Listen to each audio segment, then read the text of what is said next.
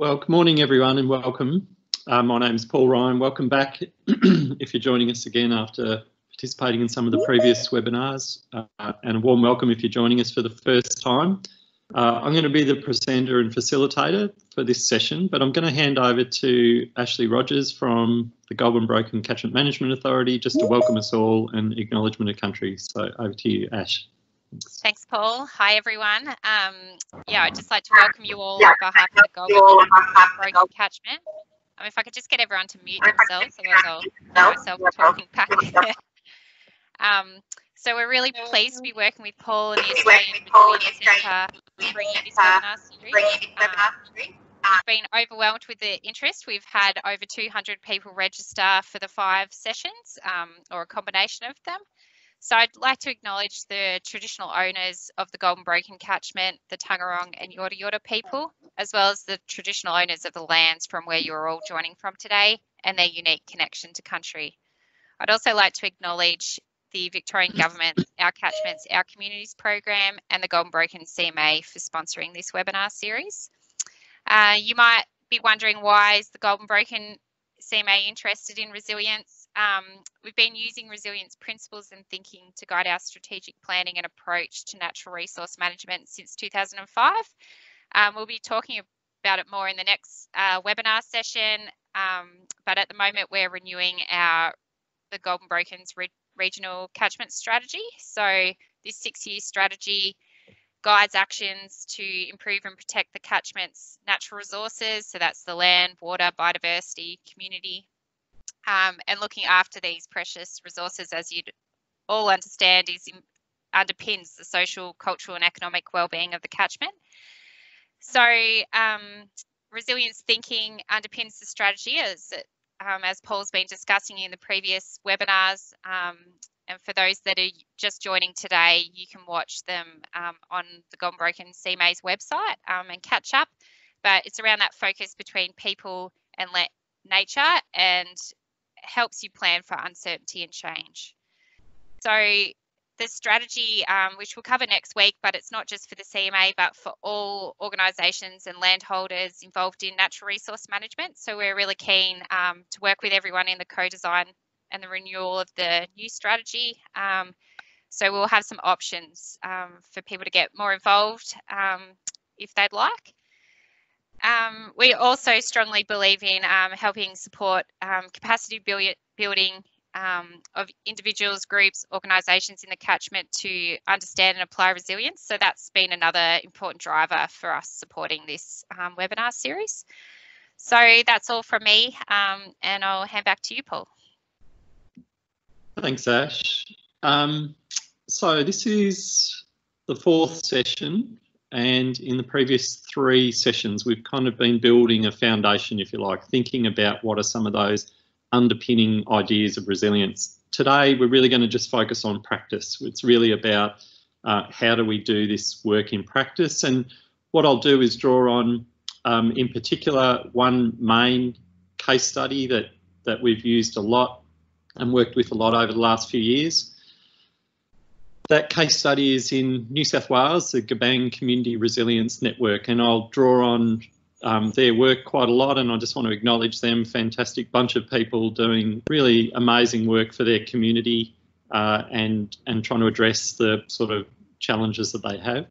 And then I'll just draw on some other work that we've been doing in other places around the world and other little case studies, different places.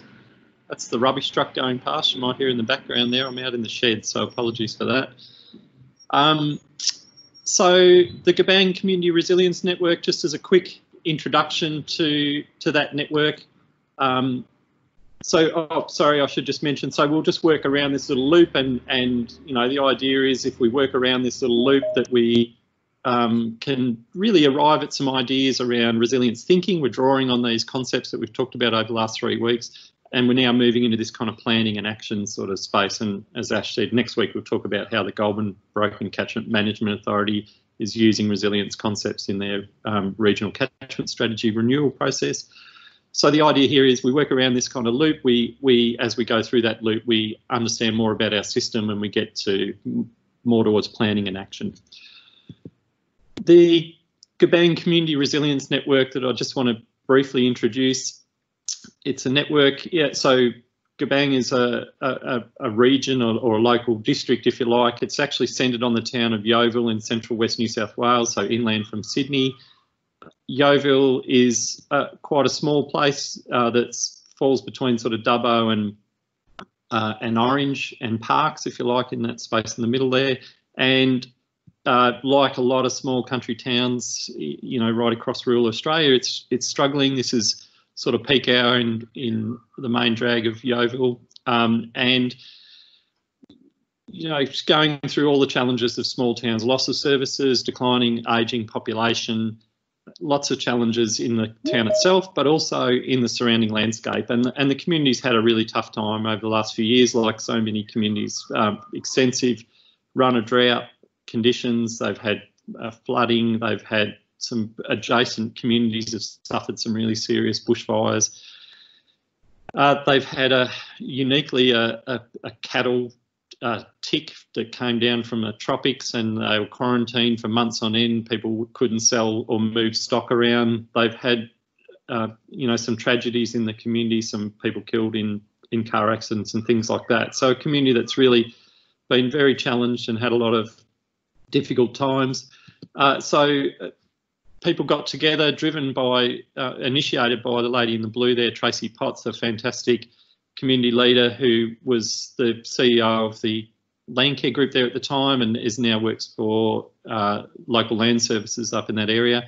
And she just had this vision of sort of bringing people together to help think about and understand resilience and see what they could do. So she got together this group, and they're a really diverse bunch. There's people there from the local schools, so school teachers, there's people there, farmers, there's people from some of the local agencies, from churches, from the regional rural fire service. So just a diverse bunch of people, not necessarily the community leaders, traditional leaders. They're not head of any organisations or anything like that, but an amazing bunch of people with very strong connections and a real sense of community connection and empathy towards the community. And so fantastic bunch of people to have together to do this work. And we did a lot of the same things that we've gone through over the last 3 seminars here. We talked about different types of resilience. We talked about that stress curve and about trying to use resilience concepts to kind of lower that stress curve, if you like, in the community. One of the first things we did with that group was I asked them to come along to the first session, the first morning of the first session together, and to tell a story about resilience and what resilience means to them. And one of the people that participating brought along this jar, and he told a story about this jar, and it was something that he'd recovered following a disaster in the area, and it became a really important symbol for that group. And it's been a really powerful kind of symbol for me too, working in resilience. And I'll come back to that story about that jar later on. So, as I said, we're going to move around through these boxes, and we're just going to look at practice. And the first one is really about this developing a systems view. And the practice here is, the key idea here is about being able to visualise the elements and the relationships that make up the system. So you need tools, you need approaches that help you to be able to bring that to life, to be able to visualise. And so here's an example from the Goulburn Broken Catchment Management Authority's regional catchment strategy. This was done a few years ago, this idea of looking at the catchment. The catchment as a whole is obviously diverse. It ranges from the mountains down to the floodplains and irrigation country along the Murray and the Goulburn. And obviously that's too big a scale to visualise the system. And so they broke their system down into these 6 social-ecological systems. And for people joining us for the first time, that's a bit of jargon. It really means the connection between people and place. So they broke it down into these 6 different social-ecological systems, and then they focused in on how those systems work. And there's been various pieces of work in different areas across the catchment to understand the connection between people and place and how they work. And here's a really simple little kind of rubric that we use, a simple, really simple tool. And this is a really powerful tool that you can use with your groups or your land care group or your community groups or whatever. And it's called the 3 L's. And it's really a simple way to do this is to, if you've got people working in groups, or you've got a community group together, or people at their tables or whatever, is to get one group to work on landscapes. So you're just asking them to think about what are and describe the landscapes. You're asking them to think about another group to think about the lifestyle. So that's the social dynamic. So how is it organised? And trying to get people. Sorry, Paul, you might have to swap your video from the presentation to you so we can see your whiteboard. Good point. Sorry, I completely forgot about the key step there. Let's try that. Sorry about that. I knew there was something else I had to do. So you might want to get one group to talk about lifestyles, one group to talk about landscape, and another group to talk about livelihoods. So, and all you're asking those people to do is to describe for their area, what is it about that landscape that's important. So you might be talking about the topography, you might say there's rivers, there's floodplains, there's productive agricultural land here. You might just be talking about in lifestyle, it's how is it socially organised? So what is it, how do people, what's the size of the communities, how are they connected, what are the important social networks? And just get people to write those down, add them to come up and add them to the board. And then you can just start doing some really simple things with this and start asking, well, what's the connection between this and this? How is lifestyle related to the landscape? Well, obviously there's connections about agriculture and there's connections about how people recreate and where they go and all of that kind of stuff. So this fairly quickly you end up with lots of relationships and things like that. And you can fairly quickly develop a systems diagram about your system and how it works. That's not a lot of work. Can be done fairly quickly with people in groups, but it's really rich and leads to lots of discussions.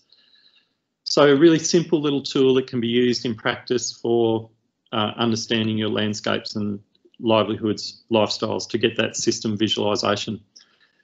In the Yeovil case, with the Gabang Community Resilience group, they already had really good information about the biophysical system because they'd been mapping that stuff for years, but they had relatively poor information about the social system. So we spent more time mapping the social system and looking at the connections, looking at what groups and organisations there were, what social structures, how could we connect with those, how are they connected to those bigger centres outside the region. This is another example of visualising a system. This one is done with craft materials. It sort of looks pretty interesting, but this is one that was in Angola on the Zambezi River, and people got together and, all of these things represented, all these bits of material represented different things, but they could visualise the system, and then we used that for 3 days to talk about how to intervene in the system and what sort of changes were happening, etc. And these things become incredibly powerful sort of artefacts. Here's another one. This is the supply chain of rhino horn being harvested up the top left-hand corner there, right down to the end user in Vietnam, and all of the linkages in that, and how rhino horn moves through the system and who are the key players. Here's another one. This is in Africa as well, with land managers from South African national parks and from private game reserves, and visualising the system of conservation networks and how poaching takes place in that system, and each of the people in there are different elements in the system. Again, the key here is really about being able to visualise it, because it leads to lots of discussions. And so if you can visualise a system, keep in mind that systems are a construct. They're not sort of real. They're something that we develop. They're something we think up.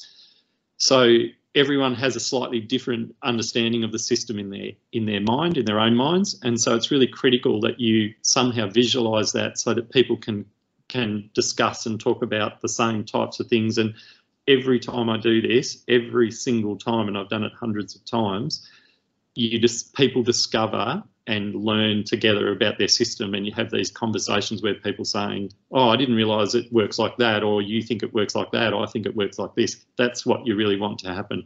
So visualising it's absolutely key. So literally getting at your markers and paper and drawing, or getting at craft or string or anything that can help people to visualise the system. We then said we talk about system change, and system change is really about trying to understand how the system has changed in the past and how it could change in the future. And from that, you can start to say, is that the sort of change that we want in the future? So you can start to talk about aspirations. One of the most powerful things you can do here is to look at the historical events that have taken place, and a really simple tool for that is an historical timeline. And so here's an example from the Gabang Community Resilience Network. They went to the local show and they set up a timeline, and they just literally got people going past to come and map onto that timeline the most significant events they thought had shaped their community. It's a really fun thing to do. Here's one in Africa, just putting together a timeline, and it's an enjoyable thing to do. You get lots of discussion, and in this case, we were getting people to add the different colours on that board represent social, environmental, economic, and technological kind of events that have happened in their community over time. And they could go back, you can go back as far as you like, as long as you've got the knowledge in the room to go back as far as you like. And again, this has become a really important document for people. We also want to talk about the future. How could the system change? And this is something we call Futures Wheel, was something we invented to think about scenarios and how trying to introduce more randomness into thinking about the future and look at the events, over the last few months here, in terms of thinking about bushfires that have happened in the northeast here, and then thinking about COVID coming along. That combination, most traditional scenario planning processes wouldn't throw up that combination. So what we did was come up with this futures wheel idea, where we get people to think about all the things that could possibly happen in these different segments. Social system, economic systems, governance system, ecological, technological system, what could happen over the next 20 years, for example. We get them to write those into those little segments, and then to introduce randomness. I literally get a handful of mints, or you can use stones or anything, and literally hold it above the future wheel and drop them, and where those stones land, you take that combination of events and put them together. That's one future. And you can do that 2 or 3 times to just get these unique combinations, to get that randomness to help people think about the possible future that they might experience. And that's worked really well, and it's interesting to see the combinations of things that you get. None of them so far that I've seen have been as interesting as the combination of things we've had in real life. So you might think it seems crazy to get that amount of randomness, but in fact it doesn't even come close to the randomness we have in the real world. And we can explore through these kind of futures approaches different drivers and trends, and how things are being driven in particular directions and why, and then these emerging trends. And another fantastic tool which was developed by the International Futures Forum is called 3 Horizons, and I'll put some links to some of these different tools. We'll send those out with the PDF of this presentation. 3 Horizons talks about different time horizons and how those different time horizons play out for us, and how moving between the time horizon that we currently experience, the current, the present, to some future horizon that we want to get to, and the challenge of getting there, and how do we sort of disrupt business as usual, those sort of things. It's a fantastic tool, been developed over a long period of time by some really expert facilitators and process facilitators and future thinkers. We want to use this kind of idea of thinking about the future, thinking about how the system can change, thinking about how it's changed in the past. We want to explore things like limits, tipping points and thresholds, how the system can change suddenly in different directions, what limits are we reaching, and that can help us to guide what sort of actions we might want to put in place. So again, absolutely crucial to understand how the system has changed in the past and how it could change in the future, and that can help us to think about what's the future that we want. Again, another quick tool that we use that is really a simple tool, a really powerful tool. We've done it a lot with colleagues in the Murray Catchment Management Authority area. They did most of their consultation for the development of one of their regional catchment strategies. It's called the ice cream diagram, and it's really simple, but again, a very easy to do, fairly quick thing to do with community groups. And it starts with asking people about what are their aspirations for the future. And that's the ice cream, if you like, on the top of the diagram. Everyone loves ice cream and everyone wants the ice cream. And all we do is ask people to write down their aspirations, and they can start to come up and put those aspirations up on a sticky note. And it doesn't really matter. We're not trying to get to a single future here. There's lots of potential flavours for the ice cream that we can have in the future. From there, we can ask people, what don't they want? And communities and individuals are really good at describing what they don't want. And so we get them to identify what are the things that you don't want to see in your future and in your landscape and in your community. And we ask them to write those down and put them out on the sides. And soon we can put those on both sides, those things that they don't want. And so you can see the cone of the ice cream starting to form. So you end up with all these things on the outside that they don't want. And then you can really focus in on, so what's in here, in the cone, that we can build on? What are the positive things that we can build on that can help us to form the foundation for where we want to go towards our aspirations at the top? And you can take it further and start to talk about, well, what are the individual drivers? So these might be what are the kind of assets, if you like, or what are the things, the strengths of the community and the landscape that we can build on. And then you can talk about, well, what are the individual drivers that we might want to use to take us there? You can also start to talk about what are the tipping points? What are the things that might push us out of the zone where we want to go and push us out to this undesirable part? So what are the drivers that might be the negative drivers that are pushing us in the directions we don't want to go? And then what are these limits and tipping points here? And you can really hone in and start to talk about, well, how do we stay on the right side of the line where we want to be? What might force us to the other side of that line?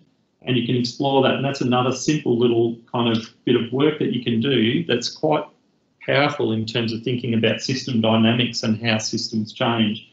And they're called state and transition models. And again, I'll put a link to those, but they're a really powerful, simple little tool to go deeper into understanding how your system can change in ways that you might not want. So they're just a couple of simple little tools that are easy to do, generate a lot of information quickly. They're really engaging, they're fun, and they can really help you to understand systems and how they work. The next kind of phase, if you like, is trying to think about, well, how are we going to respond to some of the unintended or unwanted kind of things that can impact on systems, the shocks, the crises, those things that come out of the blue that impact on us. And the Gabang group, the community resilience group, they decided that they wanted to understand more about the community's capacity, their community's capacity. So they literally set up a stall at the local show. They surveyed people.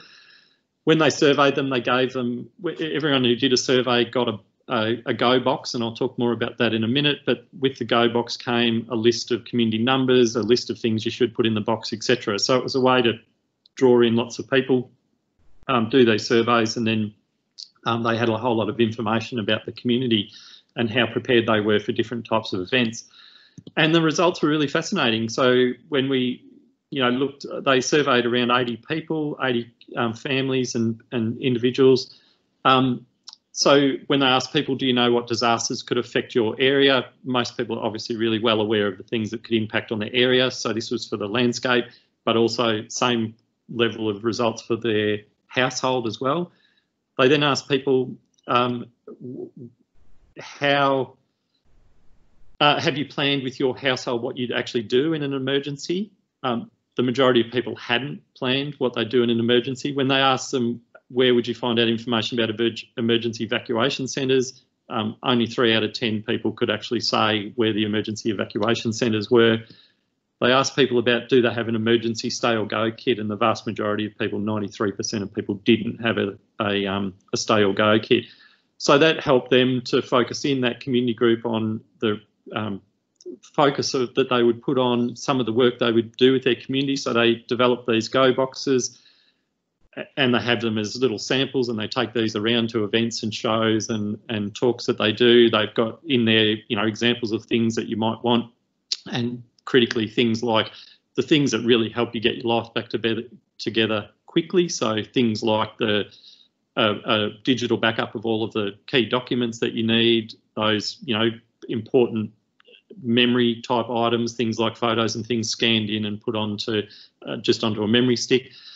But also things like an inverter that you can run off your car, that you can charge your laptop and your phone with. It's been shown that that's a really critical thing for helping people get organised, as well as, like I said, these key lists of key contacts in the community that covers everything from the emergency contacts, but through to things like domestic violence, animal health, all of those sort of other kinds of numbers, emergency numbers that you need when you're could be under stress.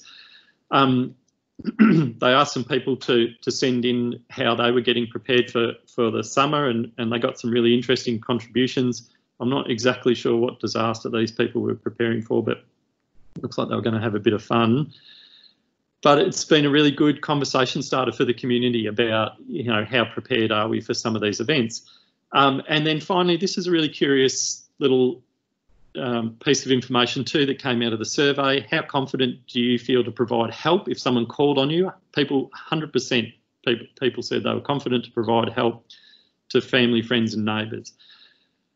But interestingly, when they were asked, do you have a network of family, friends and neighbours you would call on for help, there's something like 1 in 10 people didn't feel that they had someone to call on. And so there's a mismatch there. There's a kind of a disparity between people are willing to help, but then some people felt there was no one that they could call on to help.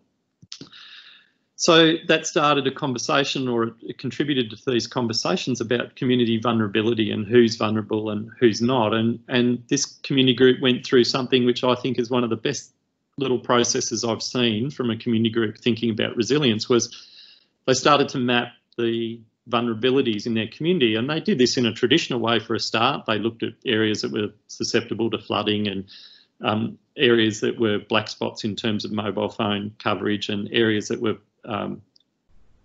sheltered, if you like, or kind of black spots for seeing smoke coming from dangerous bushfires and those sort of things. And so the directions that bushfires came from. But then they started to ask questions about, well, so who in their landscape is vulnerable and why? And that led to a whole conversation about vulnerability in the community and different types of vulnerability and how people are vulnerable to different events. And that's been an incredibly powerful process. And the knowledge, they've gone around quietly and talked to people. They've identified people that are vulnerable. They've tried to make connections with those people. They've identified a whole bunch of people who don't have access to technology because they live in a black spot or because of their age or some other barrier that stops them accessing technology. So, the assumption now is that people will get warnings via their phones and all of that sort of stuff. They identified the people in their community who don't have access to that technology for various reasons, and now they've worked out how they will contact and access those people when they need to. It's been an incredibly powerful process, and it's meant that they've had to discuss all of those challenges about privacy, about what do you do with this information, who has access to it, who shares it, all of those sort of things. And that in itself has been a really amazing process to witness this group work through that and to think about this idea of vulnerability and understanding who's vulnerable. So again, a simple tool, but incredibly powerful process to work through. That also led them to think about community connections, and this had been a little process that had been running in a small area for quite a while. They just call it beer and chips, and so it's a 1 hour thing. It's on the roadside. It's not at anyone's house. It's not in any venue because, all venues have legacies and have power. Some people won't go to the local church for whatever reason, or they won't go to the community hall because of whatever. This is neutral territory that's just on a roadside. Everyone comes. You've got to come in your work clothes. That's the rule, so that people keep their identity. They're not, getting all spruced up to come along. They literally just turn up in what they're wearing, drop your tools or put your pen down or whatever you were doing, get in the car, drive down to this corner, in this case just down on the corner of near someone's place, have a beer over the back of the ute and have a yak. And there's been some really incredible feedback about the importance of this, particularly from a mental health perspective, and strengthening that connection so that people do feel more connected. Really simple little process, but an incredibly powerful one.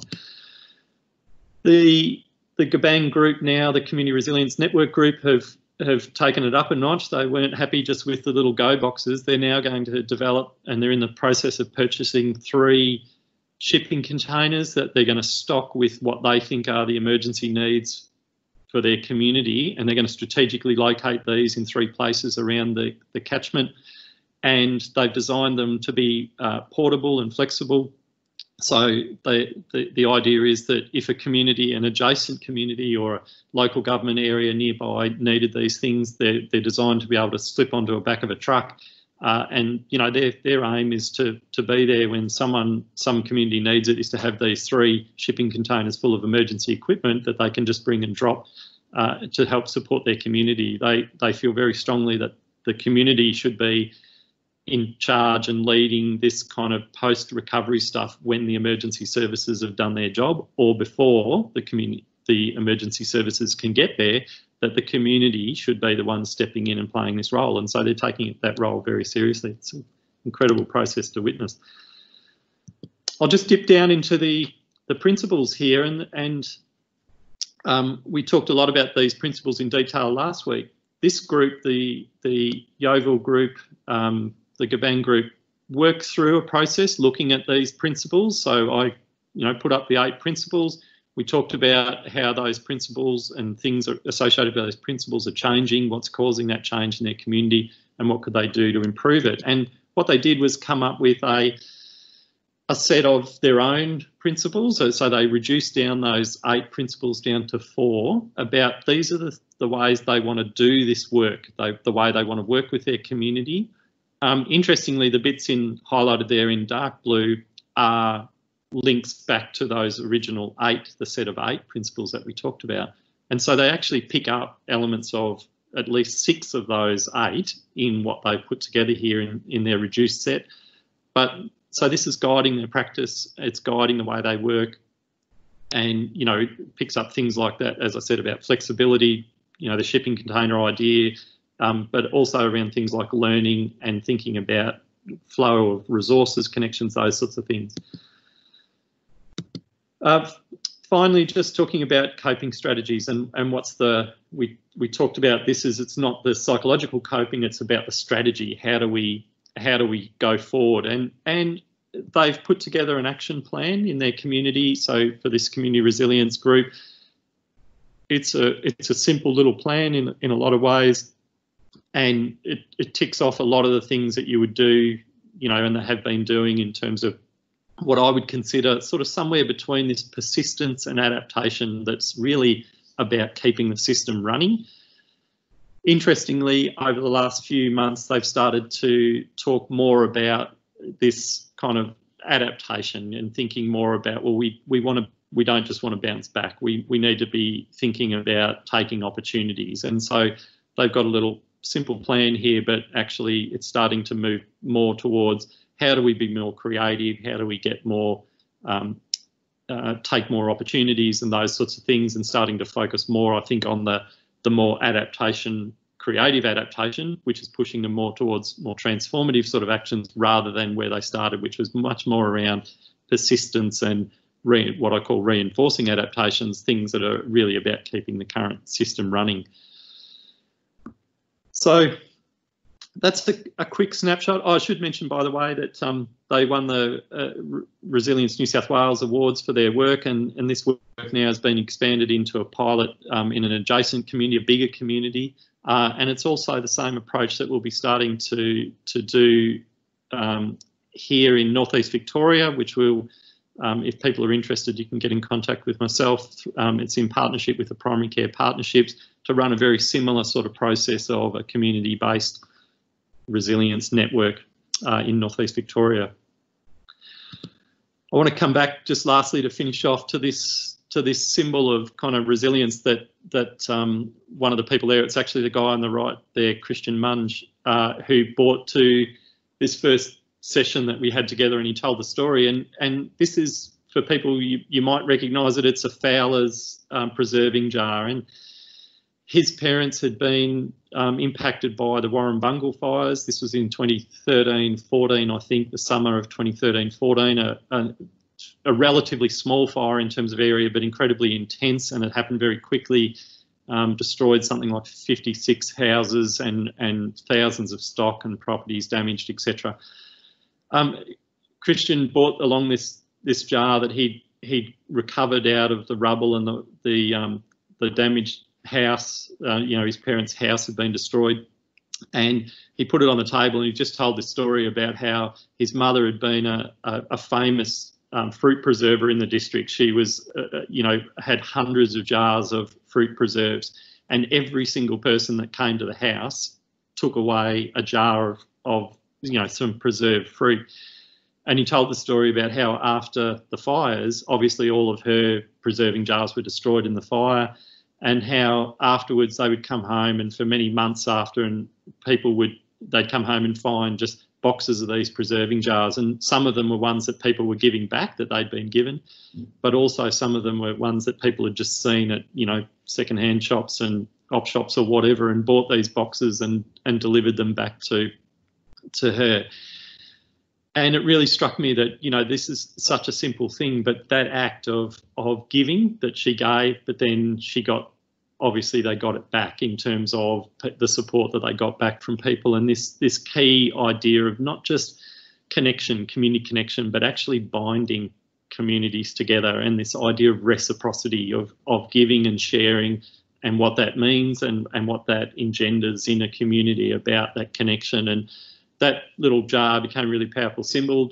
Christian took it down to Parliament House today. We got that award, and was proudly telling the story to people down there as well. And it's become a really powerful symbol. It's funny how something so small and insignificant can be such an important symbol.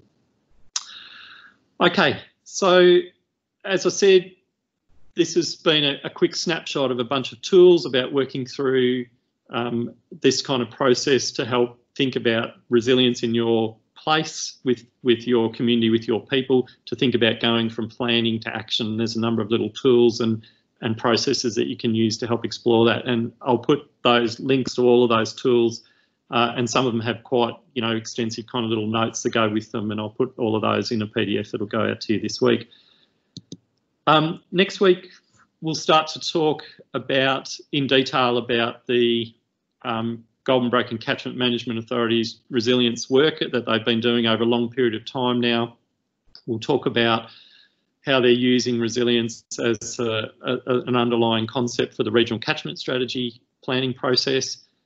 We'll talk about some of those opportunities for you to be involved, and there are lots of opportunities for you to be involved in that planning process and in community resilience work, and there's lots of opportunities that'll emerge, and we're hoping to talk about some of those next week, about what those ongoing opportunities are that people would like to see about building resilience and resilience capacity in the community. And so we'll be sending out a survey at the end of next week asking you for what types of actions or opportunities would you like to continue with in terms of building capacity around resilience thinking.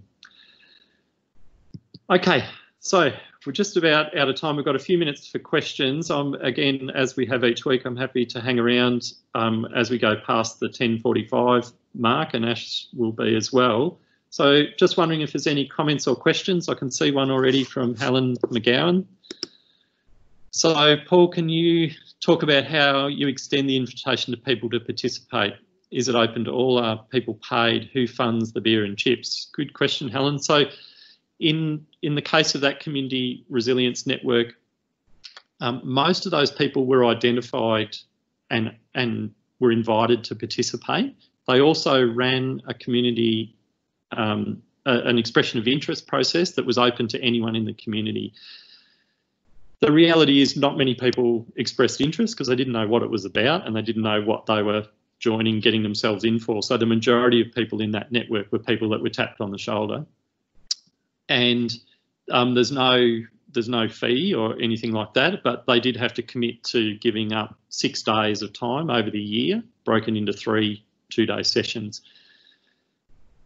That's quite a commitment for people. You know, these are all people running businesses and running farms and you know, working in day jobs, and so they had to commit to that, and that was absolutely rock solid. They had to commit to participate in the 6 full days, and I think almost everyone did, apart from some people that had, you know, personal issues or whatever to deal with at the last minute. And that was really important, and it really built a strong network.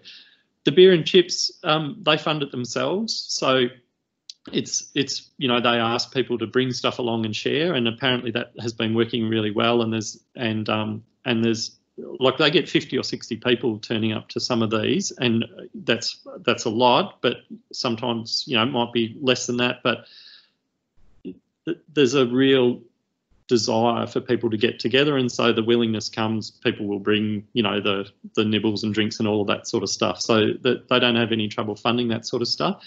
The other work that the group does is funded by little bits and pieces of money from local government, from Resilience New South Wales, the new government agency there, as well as little bits and pieces of money that have come through, you know, little projects, government projects and that sort of thing.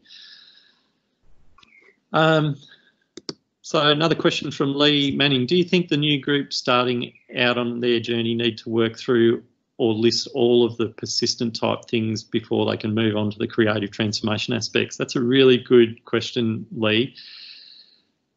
I think, you know, that group in New South Wales, they were very conservative people in a good way, a really positive way. They were very conservative about the sort of work they wanted to do. They didn't want to do anything that would upset anyone in their community. They didn't want to take the role of anyone else in the community or of the emergency services. So they were really deliberate about being very low key. And in some ways, I think that sort of fed into this idea of a kind of low key sort of approach, fed into the idea of just persistence. I think it actually, they were sort of, if you like, at the start, almost a bit cautious to do anything too radical.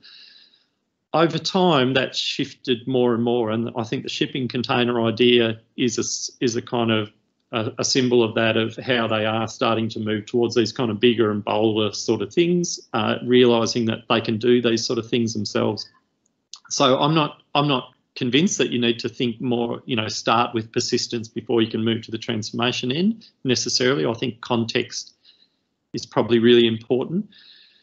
And it could be that a community that's facing real issues in terms of, you know, a real crisis, for example, might just jump straight to that transformation end. They might be just very committed, and there's, you know, work going on in small communities all throughout regional Australia where communities have sort of tried to go for pretty bold change and create bold change in their community because they recognise the challenge they've got. It might be, you know, youth unemployment, or it might be retaining young people in their towns, those sort of things. You do need to be bold, and so actually just taking a kind of persistent sort of mindset to it, you know, is probably not the way to go. So I think the context probably matters, and I think the people around the table matter as well. And I've got the example of the opposite happening, where some transformation work we were trying to do in a local government area in New South Wales, where lots of people had bold ideas, lots of people wanted to create really significant change. This was a community that was really struggling in drought and with closure of some of the major food processing areas, organisations, that sort of thing. They were really struggling. They wanted to take bold action, but in fact there was a power network of people in the community that didn't want that to happen, and they didn't participate in most of the processes. So we ran lots of community processes, very similar sort of stuff to what I've been talking about.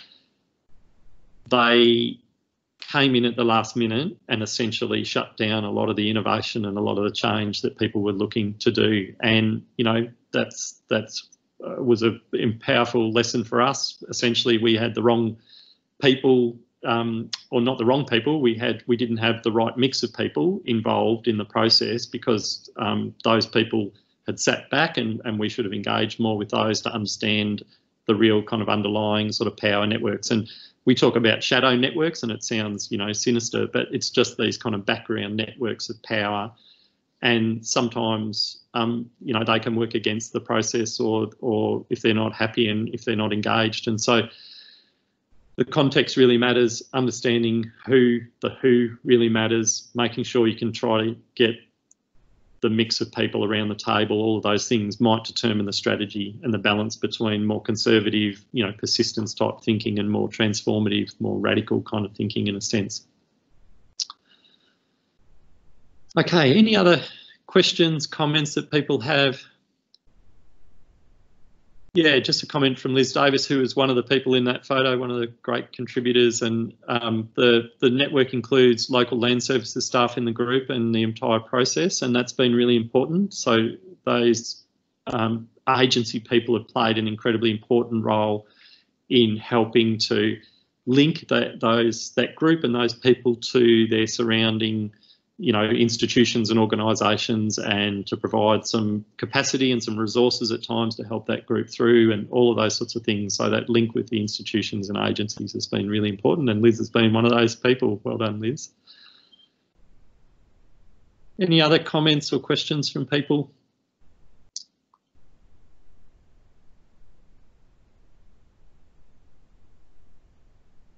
Well, thanks, Paul. Thanks, Ash. I don't think we've got any more questions coming through there. Yeah. We have recorded this again, so it'll be up on our website later today or tomorrow, if you want to share it with any of your networks or colleagues. Yeah, and as I said, Ash will make sure all of the links to those little tools and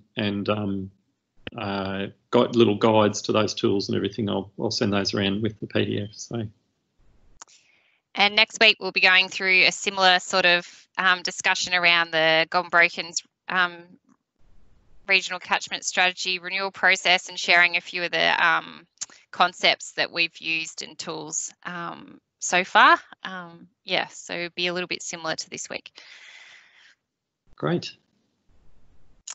All right. Thanks, right, everyone. I'll end this meeting now. So thanks, and yeah, look forward to you all joining next week.